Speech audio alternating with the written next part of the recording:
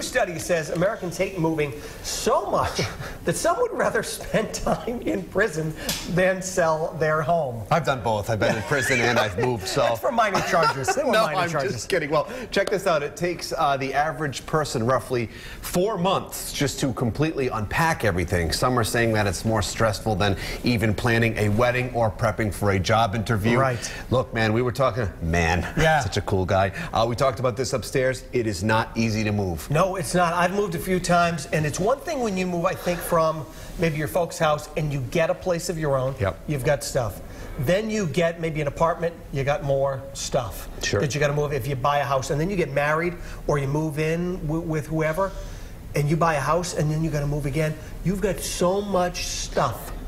You don't know what to do with it. Right. It's just an accumulation. And then you start to realize, I think, through that process, number one, this sucks. Right, it does. Number two, maybe I don't need all of this stuff. Right. So if you can start to declutter a little bit, I think it's a good time to take stock of what you don't need. Right. The other thing is you find out who your friends truly are, because they're the only ones who come to your rescue, either A, when you need someone to help paint, right, or when you need someone to help move. And if you have a pickup truck, you're doomed. That's because you're going to be the one that's going to be loading all of their junk in your pickup truck. I'm not fully admitting that this is the #1 reason, but I used to have a rather large SUV. I don't have it anymore. I went back to a car.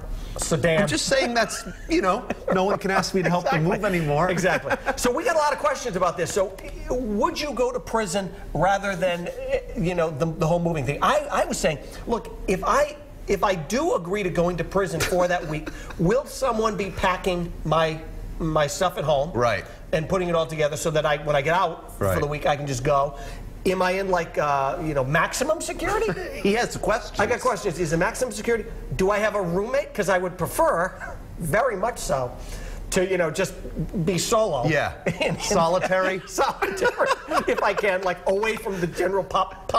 Yeah. But, you know, you're right, because I moved, you were asking me upstairs, and I moved to Los Angeles I'll talk about it now. I was saving it for the year. From Rhode Island to Los Angeles, and then like a year and a half later, I moved back. Right. And then I got this job and I moved again. So even though the last move was within Rhode Island, it was a lot easier. It was still a lot of work. And going out to LA was, you know, getting my car together, shipping the car, putting boxes in the car. Do I need this? Do I need that? What stuff can stay? So it's a daunting process. Do we get tattoos when we're in prison?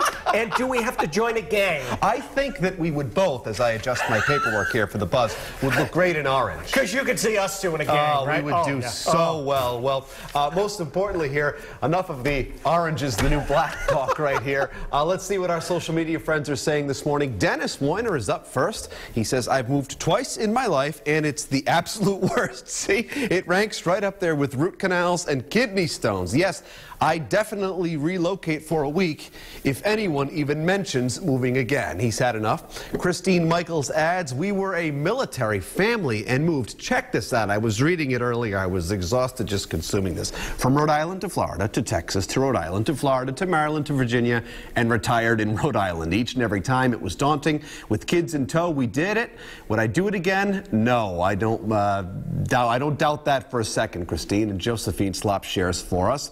If you are selling one house to move to another, the worst is having to clear out your current house and keeping it constantly clean for visits from potential buyers. Yes. And lastly, Jean Wiley Sadler leaves us with quite the verbal display. I would rather put razor blades up my nose than move. I've probably moved 50 to 60 times in my life.